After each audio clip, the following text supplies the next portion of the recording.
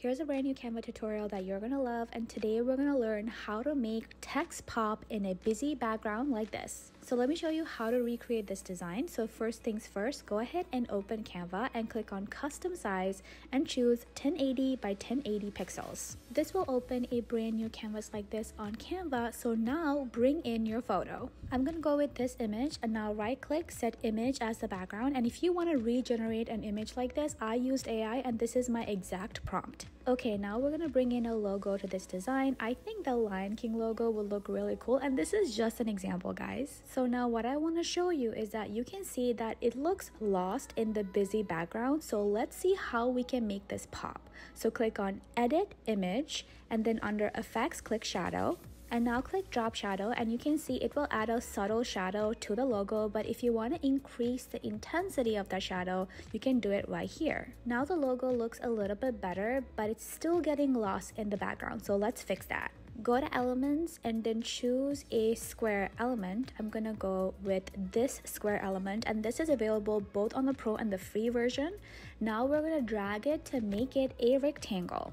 Now move it down. I want this to be at the bottom because I want this to be used as a gradient to make that text pop. So let's learn how to do that.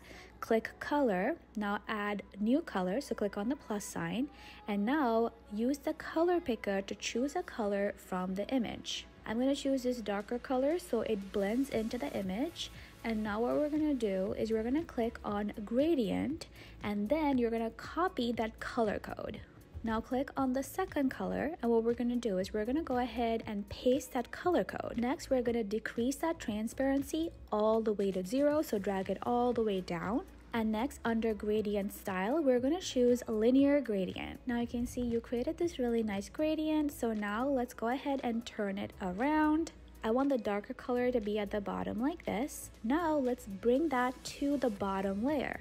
So how to do that is you're going to click on position and then a layer. Now bring the gradient to the second layer. Just drag it and then drop it like this. So you should have it in this order: logo, gradient, image. And that is it. This is the final result. You can see how the logo now pops more and does not get lost in the background. I hope this was helpful, and if you want to learn Canva 10x faster to grow your business online, I highly recommend you check out my 100 Canva hacks. So make sure to go grab that whenever you're ready. It's available at the top of my profile.